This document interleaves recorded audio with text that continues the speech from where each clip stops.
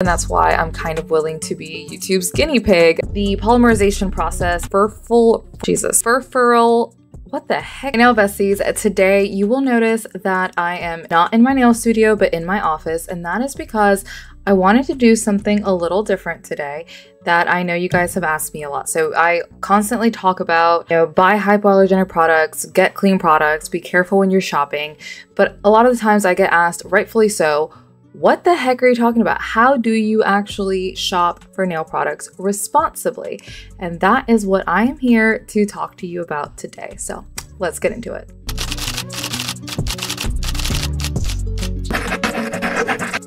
I have been meaning to look at these for a very long time. So if y'all don't know, Apres is the creator of Gel X. Technically, they are the only Gel X and everything else is just soft gel, but we just call it Gel X. They have a ton of different products, and this has been requested time and time and time again because it is such a popular professional brand.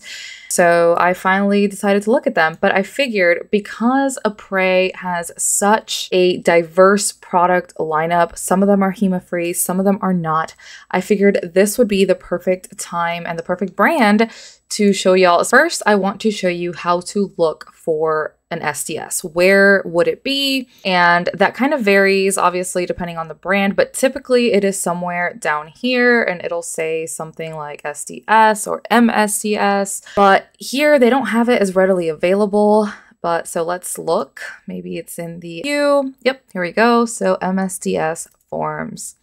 All right, so I do like that they've separated it by, all products or TPO-Free, HEMA-Free. So we're going to be looking at the HEMA-Free. As per usual, I love a good cat eye. So let's take a look at the cat eyes. This is typically what an SDS looks like. It's got, the manufacturer and all the information about them. And here down is where you would find the chemical names and the percentage. So we've got polyurethane.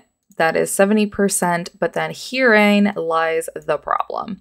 18% hydroxypropyl methacrylate, that is HPMA. So that's a no-go for me. If you are only allergic to HEMA and not HPMA, which is actually pretty rare, then this will work for you. But let's move on to the next product. Probably the one I get requested the most is the Apres Sensitive Gel, and that is not here. So we've got the prep, the top. Okay, so that's weird because you would think it would be here since it's not supposed to have HEMA, but let's look at all of them. And let's look at the Extend Gel Sensitive. Okay, so we've got polyurethane, all right, isoborno acrylate. This is IBOA, and this is a monomer that I don't react to, but a lot of people with a HEMA allergy do. But you'll see it's a very small quantity. It's 1% to 10%. Not a huge fan of this because, is it 1? Is it 10? That makes a huge difference to people with allergies. But then we've got furfural, what the heck? How do they come up with these names? Tetrahydrofurfural methacrylate. Never heard of this methacrylate, so I honestly have no idea if I react to it, but we'll find out. And then hydroxyclohexylphenylketone. Shouldn't react to that either. I've actually seen this in other products that I don't have an issue with. And then trimethylbenzoyl diphenylphosphine oxide. So this is TDO instead of TPO, and this is the photo initiator.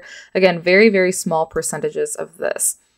Let's go back here. It is a little odd that this is not in the HEMA-Free line. Maybe they just forgot to add it.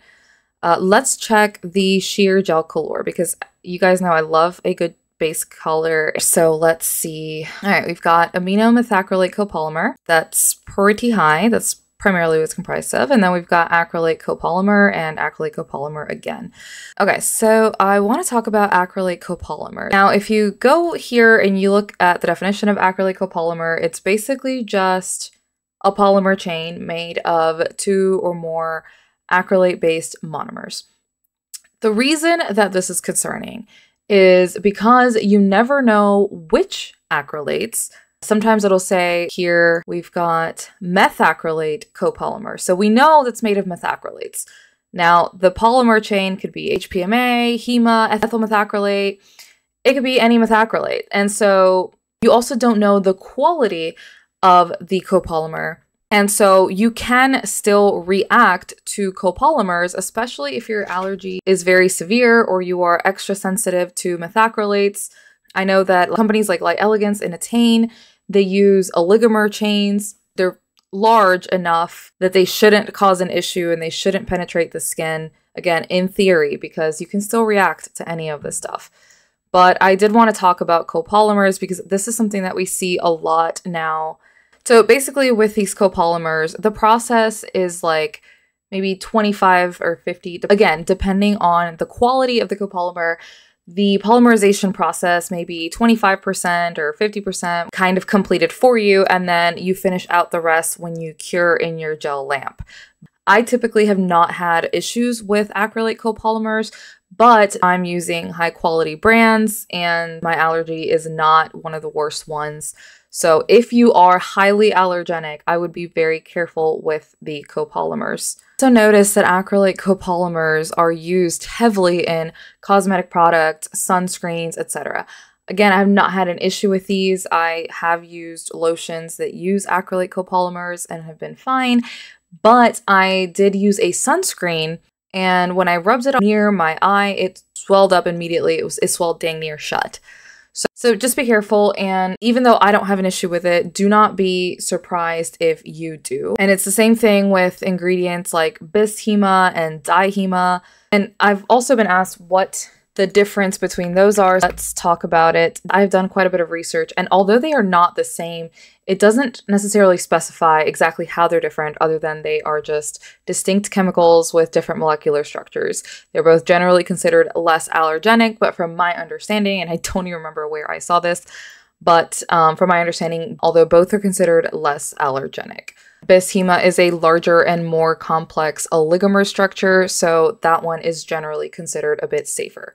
I have seen people that still do react to oligomer-based polishes like Attain or Light Elegance. Okay, so back to Apres, we've got the Gel Color, so they recently released their HEMA and TPO-Free. So let's look at their top coat. Okay, so we've got acrylate oligomers. That's fine. And then acrylate monomer.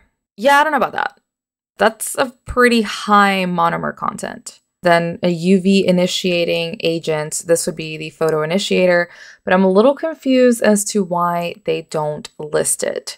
So I don't love that because, okay, you have a photo initiator, but what is it? Is it TPO? Is it TDO? Like, what are we working with here? All right, let's look at the bonder. Ethyl acetate and ammonium hydroxide, pretty common. And the prep, butyl acetate, acetone, ethyl acetate, and isopropyl. Again, pretty normal. All right, now let's look at their jelly series. Jellies are another common polish that does not usually come in a hypoallergenic version. We've got acrylate copolymer, again, polystyrene comethyl methacrylate. Not super sure about that one. And then acrylates copolymer again. So clearly, you know, as you can see, it's two different types of copolymers, meaning they're using different types of acrylates. And then you've got your photo initiator. So Apres has quite a bit of differing chemical formulations. And that's why it's always important to look at the SDS. I want to show you another example. And yes, I do plan on trying this brand at some point, but this is a UK-based brand, so they'll really get you on those VAT taxes. So once again, we're gonna come all the way down, and typically this is where the SDSs live. And sometimes you just kind of have to dig a little bit. Let's see if we can find it by going to product details. So there it is. You go to product details and it's got all the ingredients listed out right here, and then the SDS is linked. This is what you want to see. You'll see here McConnell Labs, and that is because Hona was actually formulated by Jim McConnell, the chemist behind Light Elegance. So we love that.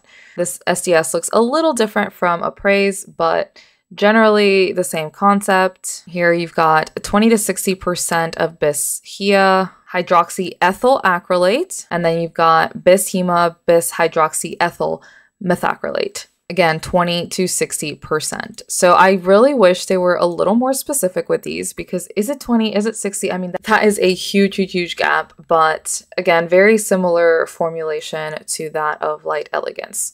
This is what you want to see when you are shopping for nail products. You want the SCS to be readily available. Let's look at the Silky Cat Eye. All right, so polyurethane, that's fine, but then we have acryloyl morpholine. And if you've seen my Melody Susie video, I'll link it above for you.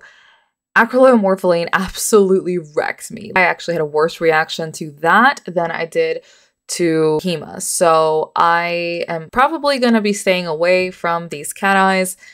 Something else that I've really been wanting to try are jellies. So let's see.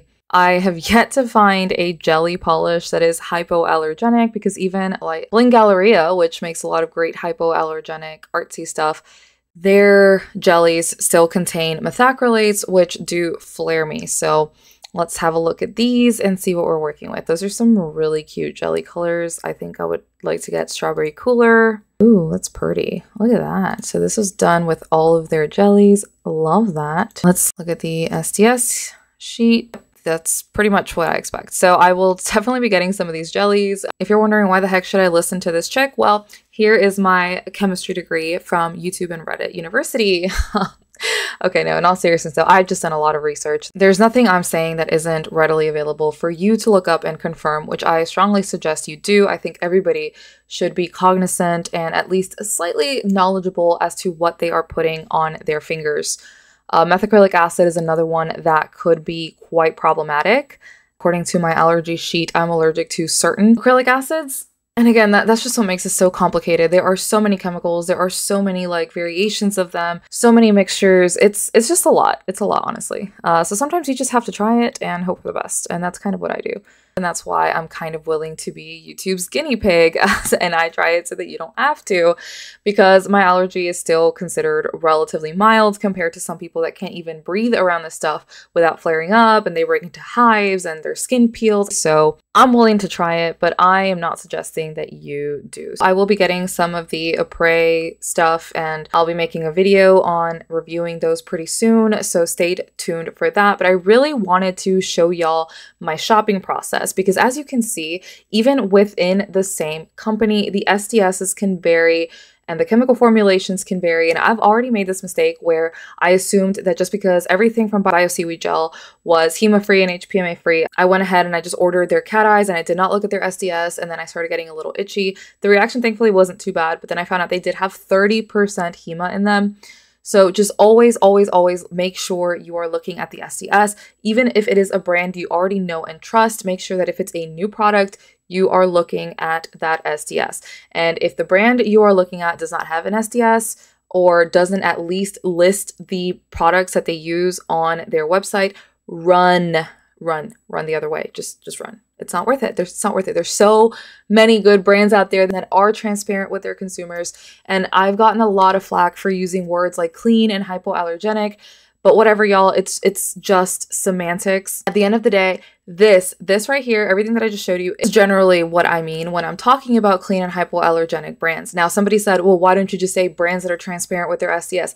No, because I don't necessarily consider that to be clean if they are still using highly allergenic ingredients like HPMA. Like, it doesn't matter if you're telling me that you're using this ingredient and being transparent, because at the end of the day, they're still using allergenic ingredients like HPMA. And that's why I don't use that synonymously. When I say clean, I really do mean just free of the most common known allergens or oligomer and polymer based. So I really wanted to clarify that, because people have been coming for me over my use of that terminology and not really clarifying what I mean when I say a brand is clean, even though I made a whole video on it. But anyway, I just wanted to reiterate. So I hope this was helpful to you when you are shopping for your newest nail products. Let me know if you've tried any of these, which ones are your favorite, and if there are any you would like me to try.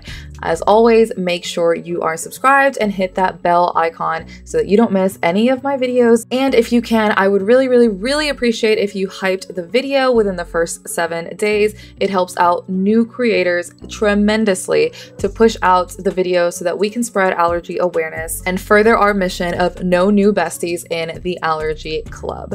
Thank you all so much for hanging out with me, and I'll see you in the next one.